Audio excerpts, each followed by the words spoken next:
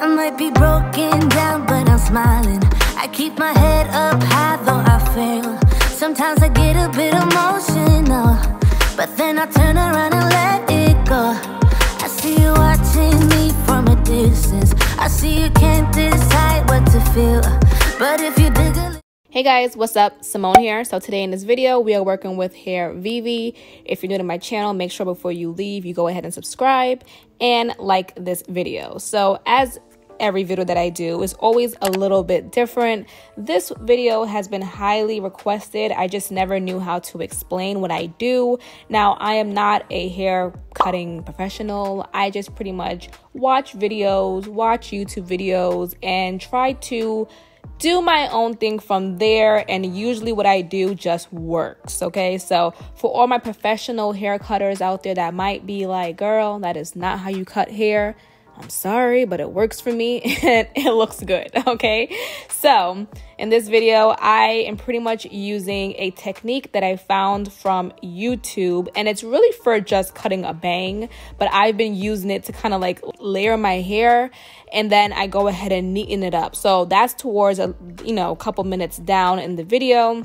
Right now I wanted to show you guys how I'm installing it, and I love Hairvivi wigs because you don't have to do anything to it. The knots are bleached, the hairline is already plucked for you. So this is just me taking it out the box and going straight to the point. As you guys can see, I'm using Gotta Be Glue to install my wig, and I'm spraying it over the lace. Sometimes I'll do that, sometimes I'll spray it under. Now, the better the lace is, the more you can get away with this technique of spraying it on top of the lace. If the lace is not the best material, 9 times out of 10 this technique will just turn crusty. So make sure your lace is a good lace. If it's Hairvivi, it's usually a really good lace.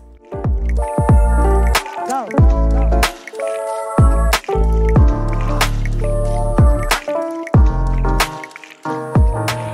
Now, before we start cutting, we do want to make sure the hair is straight, just so that, nothing is uneven or bumped in a wrong area or cut wrong. So make sure it's nice and even. This is how the hair looks. You can see the ends, wasn't as full as I would like it. So for our homemade layers, do exactly what I'm doing. I don't know how to explain it, but do exactly what I'm doing. Go to the end of your part, and you're going to pull the hair that kind of falls by the top of your head. I don't know how to explain this, guys. Just follow what I'm doing. The higher you put your finger up to your chin is the shorter your layers will be. I didn't want my layers to be super short, so I did put it about like, what is that, 1 inch or 2 inches under my chin. And then we're gonna follow that same motion throughout the entire head until we have all the hair and rubber bands.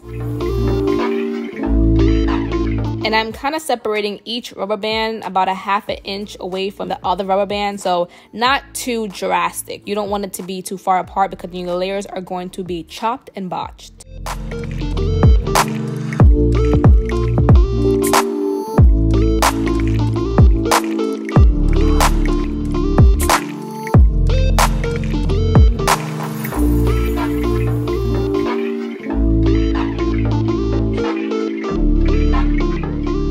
Okay, so for the last layer, we're going to split that in half and then make that one a little longer than the other ones, maybe a full inch away. So we have 1, 2, 3, and 4. Okay, now it's time for cutting. Again, if you watch the video that I will have linked to the description box down below, you're going to put both pieces in your hand and you're going to follow the exact same twisted motions.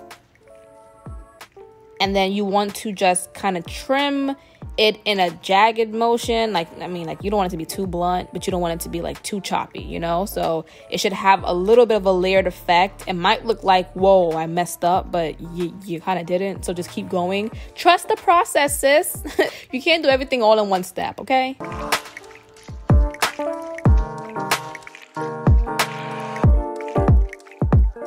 Now, when you're finished doing that, it's going to look nuts. Like, you're going to be like, whoa, what did I do, right? What you want to do now is blend, okay? This is how I do it. I just blend. If you have a razor, what is it called? A razor comb, a razor scissors, I'll show you in the video.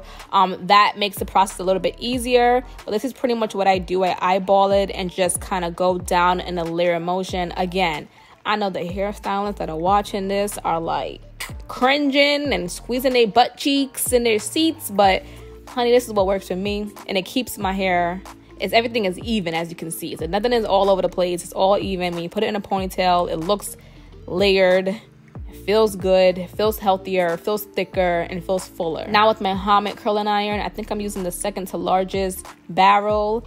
I'll have this linked in the description box, and I'm gonna go ahead and just do some curls. And the reason why I love layering my hair is because when you flip it, when you curl it, the curls last so much longer. Everything stays in place even as the curls drop. So for me, if I want a hairstyle that has a body, looks full, looks fluffy, looks nice, and I don't have to curl it every day, layers definitely helps to create that look. So you can see it's just sitting. It just looks good all the time. I don't have to curl my hair every day. I can literally curl it one day a week and it will still look like it has a body just because of the way I layered it. Now for this little trick, I'm gonna flatten the top even more, and I put some hairspray on it. I'm using the comb from my girl Kirsty. And you're going to use, you can either use a hot comb or you can use a curling iron. I used both because I don't know what you guys have available. I like to show you guys that there are options. So you can see just by doing that, one side is way flatter than the other.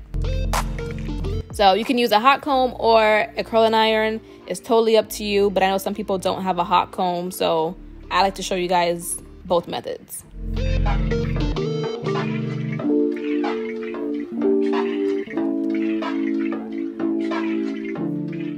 And I like to purposely wait to do the hairline until the end. So please do not think that I'm gonna leave it all white like that. We're gonna fix it.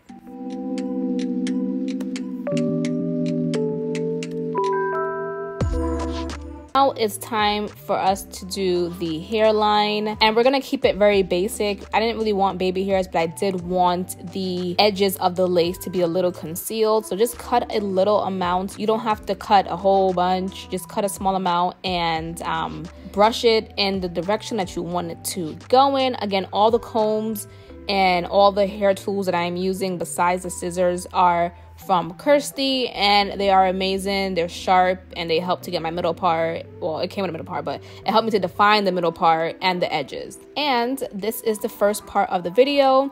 People always ask me, how do you maintain your wig? How long does the spray last? The spray usually usually will last about 4 days for me. That's if I cover it as I'm sleeping and when I go in the shower, okay? So this lasted quite some time, guys. And then 5 days later,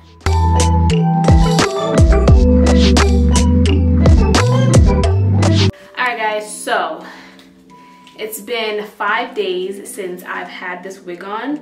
I tied it down every day except for the last 2 days, but this is how it technically looks. I actually have results. I'm about to go to my aunt's house for a Sunday dinner, so I'm gonna show you guys up close how it looks. So after 5 days, this is what my hair looks like. So it did start to lift because I stopped covering my hair, but I was showering with it, you know, every day, you know, shower caps and all that kind of stuff. But I think the foundation of it still looks pretty good. It stayed down because I put so much heat on it the first couple of days. But what I am gonna do right now is reinstall it because I'm gonna do some makeup videos for Instagram. And honestly, I'm not trying to have y'all see this.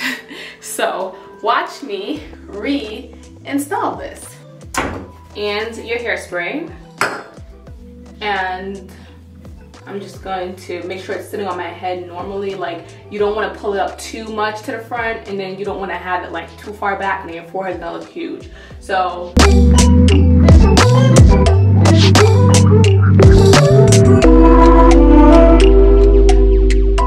alright, make sure that's really dry before you move on to the next side.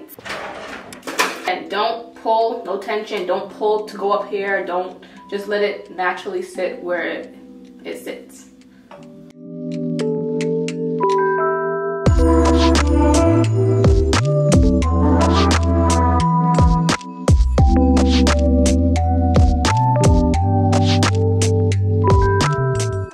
Alright, sorry for the awful yellow lighting in the beginning, but yes, this is how you should look right now. This is how it should look down. So you still have this side looking, you know, loose, and this side is completely down.